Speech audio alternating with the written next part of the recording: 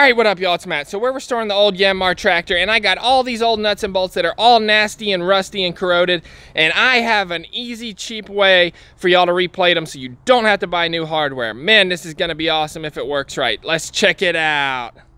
Alright guys, so we got all our supplies over here, and all our hardware we're gonna replate over here. So here's some of the hardware we're gonna replate. Look at all this good stuff, guys. You can't buy new hardware like this. It's a waste of money. We got plenty of good hardware here. We just need to get some more zinc plating on it. Here's some of the nuts and bolts that we're gonna be replating. They're all metric, and you can see some of them are specialty bolts like this. Very difficult to replace. And they're all hardened, which is crazy. Every single one of them is. To replace all these with hardened bolts like this would be very expensive, so we gotta restore them. I got various clamps down here we're doing. Here's part of the clutch lever. All right, so supplies. White vinegar, light Karo syrup, Epsom salts, Zinc Sulfate. I'll put a link in the description to that. We need a bucket. I got a 10-quart bucket down Home Depot.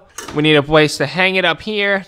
We need a zinc anode, solid zinc bar, zinc plate, something that's solid zinc. Zinc wheel weights. I got this off of a boat. And they put these on boats to stop corrosion. I got this at a boat junkyard. These are awesome. They are solid zinc, and they are way better than anything else you can buy. Here's a part number if you want to get this exact one. You can also use one of these off of an outboard. It's a broken one. It's down there. It's an anode down there by the exhaust. We need a power supply. This one's 5 volts, 800 milliamps. You don't want more current than you need, and you don't want more voltage than you need. It's all based off of the surface area that you're plating. I'll put links in the description where y'all can calculate all that stuff. This is just a little wall wart. If you're not plating much, one of these little power breaks will work. This thing only lasted about an hour for me and then died. I had to break out the big boy computer power supply with 5 volts. That way it's constant volts and constant amps. This is gonna work way better. We got our positive going to the anode and our negative going to this, and then we're just gonna suspend our parts like that and get them plated. Here's a before. Everything's gotta be perfectly degreased and free of rust, because what you put into the process is what you're gonna get out. I'm gonna be using some muriatic acid. This is hydrochloric acid to remove the rust and any kind of grease and any kind of corrosion that's on any of these parts. Don't use this if you are not comfortable using it and you don't know how to be safe with it. I'm not responsible. This is what I like to do, and this is how I'm gonna do it. Never, ever, ever open this in your shop. It will ruin everything. It will rust every single metal tool in sight. The smallest amount of fumes will. Don't do it. Acid bath, fresh water, plate, rinse. Epsom salts, zinc sulfate, vinegar, syrup,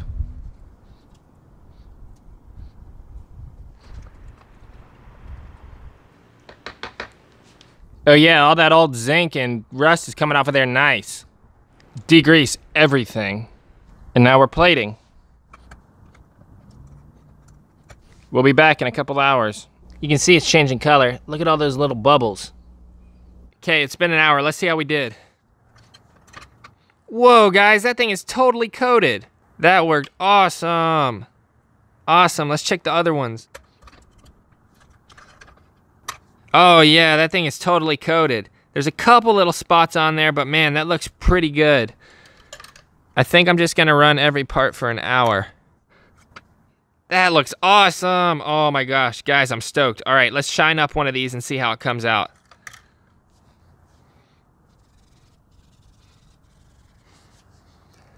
Whoa, look at that, guys. It's perfect. It's good as new. All right, I'm gonna shine up the rest of them. All right, so you really need a dedicated power supply because you need to control the voltage and the amperage. So this thing is getting the job done, but it's not ideal. It's running about 1 amp, 2 volts. The volts don't really matter that much. They just can't be too low. It goes power supply to the light bulb, which is limiting my current, up to the tank. You really need to control the voltage and stuff. You need a variable resistor and a real power supply if you want to do this a lot. But this is quick and dirty, and it's gonna get the job done for me. Don't even think about just hooking this straight up. I'm using the red wire, which is 5 volts. This thing would pull a ton of current. It would pull like 3 or 4 amps until it would just cook the solution. You gotta control the amps. You really have to. That's why we got the light bulb in here. It's limiting the current and then turning it into heat. It's like a resistor. Hardware came out great. Nice and shiny. Look at that, nice and shiny. You can see it missed a couple spots. I gotta fine tune it a little bit. Here's after. It's so shiny, you can't even get on camera. Looking brand new. Back on the tractor. Man, that looks good, guys. It looks good as new. Sweet. All right, there's one more step you can do. You can get blue chromate or a yellow chromate, and you put that finish on there, you know, like a factory finish with the bluish tint to it or the yellowish tint to the bolt. I'm not gonna do that on these ones. I'm just gonna run them how they are. I don't really care. It's a tractor. Like, I don't care if it looks, you know, not that bad. If I wanna replate them, I'll pop the parts back off and do it. I'm not worried about it. But if you want the ultimate finish, you need to get some of that stuff. Links in the description. Lessons learned. Use a real power supply. Monitor the current and the voltage. Don't use a bubbler. It didn't help. Use a circulation pump and circulate the water. Don't bubble. The bubbles are counterproductive. All right, y'all, that's it for the video. Man, that worked awesome. I can't believe that worked that great. So save some money, guys. Replate your old hardware when you're restoring stuff. Check out the links in the description for supplies. Check out the links in the description down there. I'll give you a full write-up on the ingredients and the ratios. Be careful when you're doing this. I'll check y'all on the next one.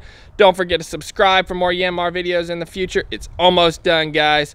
Peace.